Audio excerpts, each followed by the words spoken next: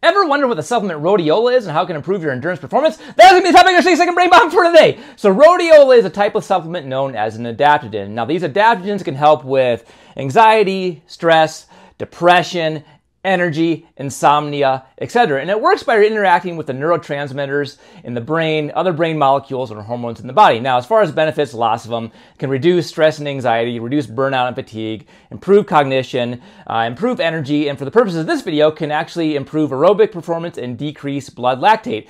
In fact, a 2013 study, Journal of Strength and Conditioning Research, showed those who took Rhodiola about 60 minutes before exercising improved time trial performance, and it also made the exercise feel a lot easier. Now, as far as a dosage, you want to take about 200 to 600 milligrams about 60 minutes before exercise. If you want more information on Rhodiola, head over to our blog. If you want to give it a try, Rhodiola can be found in the EndurElite Victory Caps.